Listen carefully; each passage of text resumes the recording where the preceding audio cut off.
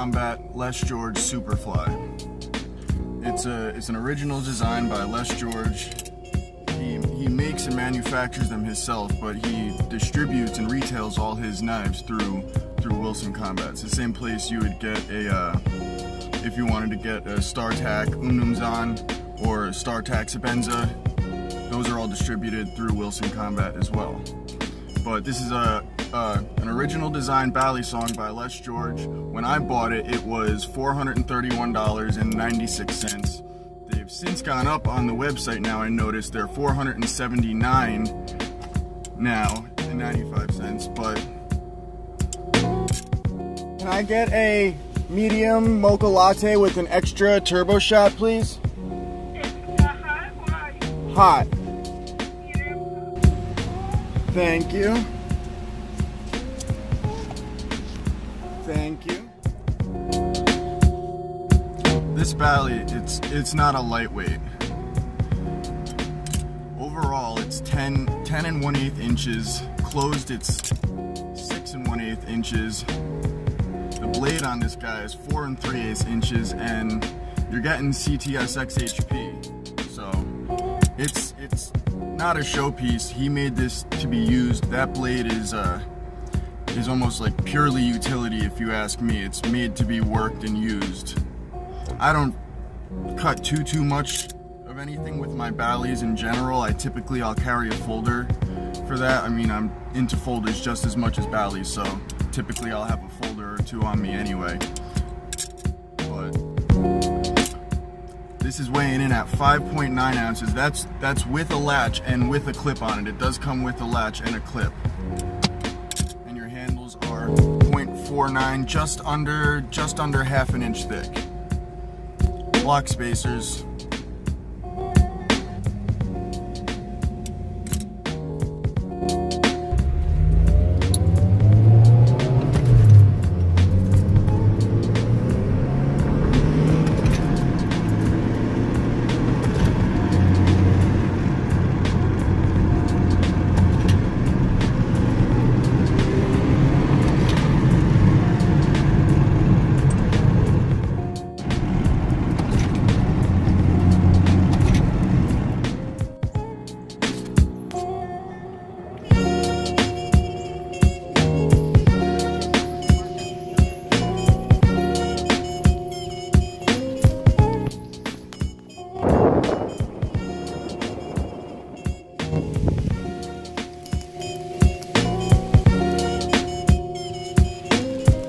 I've had this Bally probably like, I want to say 3 months now, and it is aging like a fine wine. This thing could damn near survive a nuclear holocaust.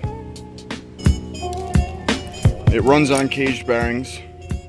When I first got it, it had a clip and a latch on it, and the bearings are incredibly smooth, but the pivots were a little bit too tight when I had first gotten the Bally.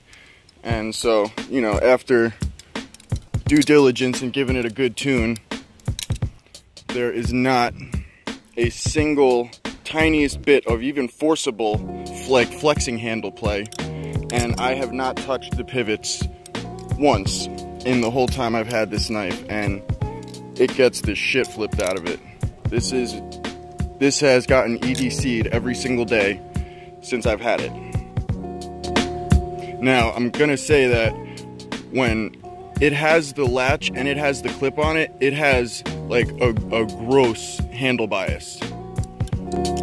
And if you get this Bally, I highly recommend removing those. The clip, see, into those two holes there, it has two separate screws holding the pocket clip in. It doesn't use the spacer body screws, so that's like an extra 2 screws worth of added weight.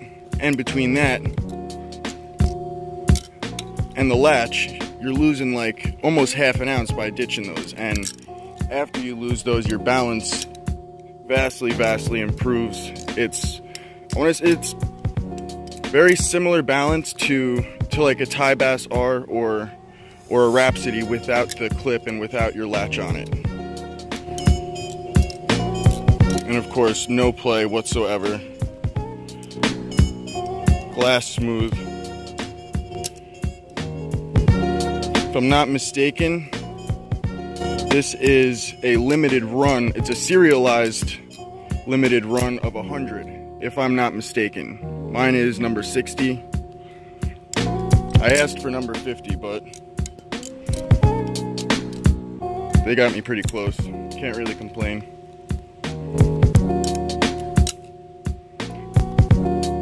I followed this knife since Les George had prototyped it. It had a bit of a following on blade forums when he was prototyping it. He had a thread, and I guess one of his buddies started a thread about it, and there were prototypes of it, and that was almost 8 months ago, and I had followed it ever since then and bought it like 2 days after it dropped. And it's been in my top rotation every single day. Top flipping rotation too, especially since I ditched the clip and the latch. I have a Haddon leather sheath, so I'm pretty picky with clips. A lot of clips I don't like. There are very few clips that I do like. On my last video, I had a couple guys ask me to do a full collection video, which isn't going to be this video. I'll do that on another video. I wanted to do this video on the Superfly because I don't really see a lot about this knife, and I feel it's very, very underrated.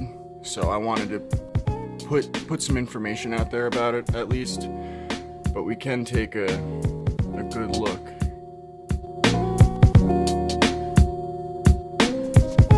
I have a couple other, you know, CCCs and other junky Bally's that aren't even worth mentioning. But the Superfly actually flips very good. I do highly, highly recommend removing the latch and clip because it really does improve the balance and totally transforms the knife. Again, literally no forcible play whatsoever. It actually fans just fine too.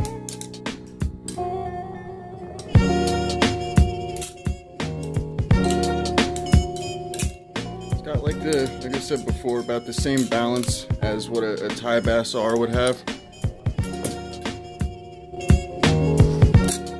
But other than that, if you have an opportunity to get one of these, I do highly recommend it. I don't see a lot of people buying them, and I know they are still in stock. The price did go up since I bought it, but they are still in stock from what I saw when I checked earlier today.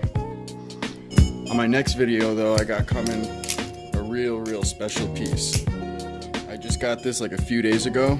J-Line Hellcat, custom mid-tech, whatever you want to call it. I just want to get past that initial honeymoon phase, and then I'm going to do a video on this too. But if you guys like these videos, want me to keep making them, let me know. Point out a knife you want me to do next. I'll make it happen.